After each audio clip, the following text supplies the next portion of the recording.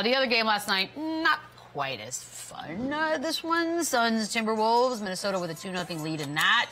105-93 was the total there. Jaden McDaniels, playoff career high for 25 points, 8 rebounds. Conley and Gobert had 18 points apiece. The big three for Phoenix, that's what we want to hear. 52 points, 18 of 45 with 10 turnovers. They've now been held to under 100 points in both of these games. You know, Gobert's getting killed. Granted, the poll was only like 80 players, but he's getting killed. However, then you see something like this. Are we being too hard on him? Is this, what are we thinking? Well, yeah, that's part of the brand. Yeah, but that's what we were saying yesterday.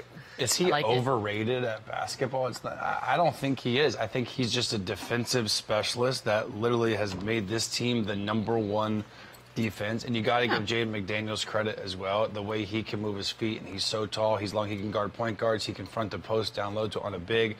But Rudy Gobert changes everything. He alters every shot. He anchors the paint. He's so good at help side, just kind of stunning. And you see him, he'll be in the lane and he'll cleanse on the other side just to put fear in, like Kevin Durant, to not go baseline. Like, he's everywhere. And Wemby does the same thing because they're so long and they're so big. And as good as this Phoenix Suns big three trio could be, and they can explode every night, it's not a good matchup because the Timberwolves, no matter what, we know they're going to play defense every single night. Right. We know they're going to lock in. Their size, their length has really bothered. They've established an identity. This is who they are. So the Suns, yeah, they might go off every now and then. Devin Booker is going to have 50 one of these games. Kevin Durant, they're going to all have 30, 25 points. But can they do it for 7 games? Can they do it in the next? And you think this is going 7? No, I don't. And I've been on the Suns. I've been trying to keep staying with the Suns. Like, positively. And they're consistent with what I've said. A lot of flash without the fire. I'm yet to see this team reach its potential and being the team that you think that they are with so much offensive firepower, right? Like, even last night in the turnovers, they literally were just picking, rolling, and throwing the ball out of bounds because of the synergy. They were just out of sorts. And at this point in the season, second game of the playoffs, you would figure that they have this figured out already, and they still don't. Like, the Suns would almost match up better against Denver, who's not that great of a defensive team. Like, this team is, it's the nightmare for them because, again, with their best player, Anthony Edwards, he's also setting the tone. So he's probably the best two-way player, in my opinion, in the NBA. Then you got guys like Jaden McDaniels, who's locking up, and he's also having career high in points. Physical. It's insane what they're doing. So when you play that good of defense every single night, and you're talking shit, and you're being physical, these guys are confident, and they know because defense is a choice, and these guys play hard every single night, and they defend every single night, whether shots are falling or not. They're locking up. In a game like that last night, we should give credit to Mike Conley, where your primary scorers, they struggle a little bit, but you get big time. You get a lot of production from Conley, you get a lot of production from McDaniels, but you also get somebody that's sturdy, that's going to anchor your basketball team on offense and defense.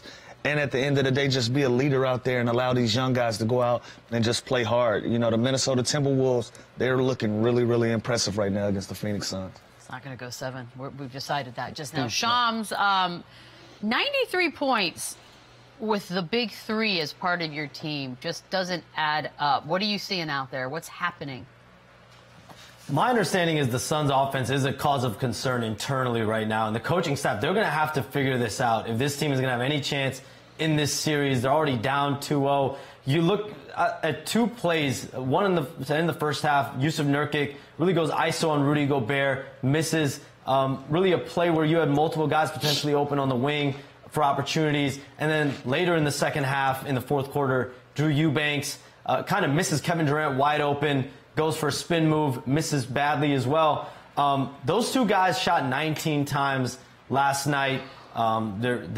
Overall, their usage rating, you look at the Suns' usage rating, Booker 23.9, KD 23.3, and then Drew Eubanks 22.5. So the usage rating just doesn't seem like it's in a great place right now around the Suns, just figuring out structure. And I think, Lou talked a little bit about it, is having a little bit of point guard play. And I think we've all spoken about, Chandler's spoken about a point guard joining this team at some point. It's kind of rearing its ugly head. You're seeing Devin Booker, Brad Beal getting picked up 94 feet, and that caused a lot of stress on guys like that who are also asked offensively to play at a high level. So this is a team, to me, if you score 93 points You know, you give up 105, you have usually a chance to win games. They just last night could not figure it out offensively. Let me ask you this: is it a time now for the Phoenix Suns where they explore the idea of maybe Bradley Beal coming off the bench, and listen, bring Brad off the bench, pair him up with IT, or start Isaiah Thomas, start a point guard. Like this team. Brad Beal, interesting. Devin Booker, Kevin Durant. They are phenomenal scorers. They can score in an array of ways. They've always had a point guard. They've always had someone to set up. So now this year, they're some of the best scoring wings that we have in the NBA, and we're trying to turn them into point guards. Right. It's just not what they do. It's not what they've done their whole career to make them who they are. So the fact that we're this late in the season, where the season's almost over for them, and they have one point guard on their roster, it's Isaiah Thomas. They just signed him 2 weeks ago. Right. So it's like this hasn't worked all year long. And a very capable point guard at that. Very capable. I think, listen, when you're down and your offense is straight poop like theirs has been right now, they have to make a change. They have to do something drastic here because what they're doing here is not working, and it's iso ball. There's no difference than playing at LA Fitness right now, taking turns, going iso one-on-one. There's no flow, there's no movement to their offense, and it's all because they don't have a setup guy. It's just 3 scores, and I thought initially that would work because these guys are so talented, these guys are so good, and how do you guard all of them? But the defense is just set. They all pack the paint, and if they're not shooting the ball well and they're inefficient that night, they lose bad, and that's what's happening here.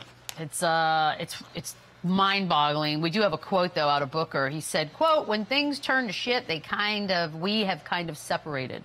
What do we think about that? That's a bad time to say that. That's not the best quote that you probably want to hear. Yeah, I mean, the quote is what it is. He's basically saying when they're front runners, when it's not going well, when the shot's not falling, they're not on the same page, and they have to be. I mean, these guys are all vet guys too. These guys are all experienced, all-star, Hall of Fame guys. So the fact that it's this point of the season, they're still not on the same page.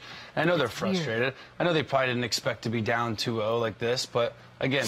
The series are so long. I feel like when teams go up 2-0 like this, everyone's like, oh, it's over. Listen. The minute they win Game 3, then the pressure goes back to Minnesota. So there's still a lot of basketball to be played. I think the Minnesota Timberwolves might have went to Phoenix last night. They're so excited after hearing this quote.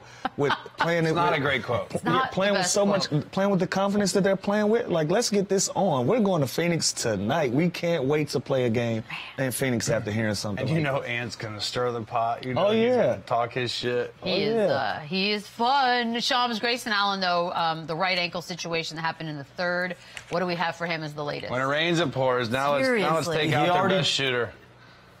He already tweaked that right ankle, and then if you look at the play where he sprained it again, it's a nasty sprain, and he jumped and he landed, put all his weight on that ankle, that right ankle, turned it pretty bad. I mean, he didn't return last night. We'll see how it feels on Friday night in Game 3, but he's going to undergo more tests today, get treatment, get reevaluated. But that is a nasty ankle sprain, back-to-back sprains in back-to-back games. Obviously, his status uncertain for Game 3. That sprain looked like a couple weeks. It looked like it's not like just a tweak where he can ice that and the swelling goes down. That looked pretty bad. Yeah, I don't love that. The crowd, by the way, I'm loving some of these chants in some of these buildings. The crowd was chanting Wolves in 4. Wolves in 4. Wolves in 4. Okay, maybe they don't. I don't know. Sun's coming back. What are we putting? They better bring that guy. They better guy. He's on the team plan. Yeah, he better rally. He better fight someone, because if not, this series is going to end quickly, and I'll be the first to say I did not see this happening. I was not a believer in Minnesota because I hadn't seen them do it before. I tried to tell you. And you know what's scary for Phoenix is defense. Defense travels, man. Defense travels. They're going to play the same defense in Phoenix. So if the Suns don't magically figure out something, or have a flow of their offense, or switch up the rotations, or do something drastic, like we're talking, like bringing Brad Beal off the bench, playing Isaiah Thomas, doing something, it's going to be the same outcome. Right. That quote makes me feel also like that the morale's just so low, the Grayson Allen news. Yeah, so they'll just fire their coach. They'll bring in someone else who didn't work somewhere else, and they'll try it again next year. That's a great point, Chandler. Yeah. That is the kind of analysis that we are always looking for here.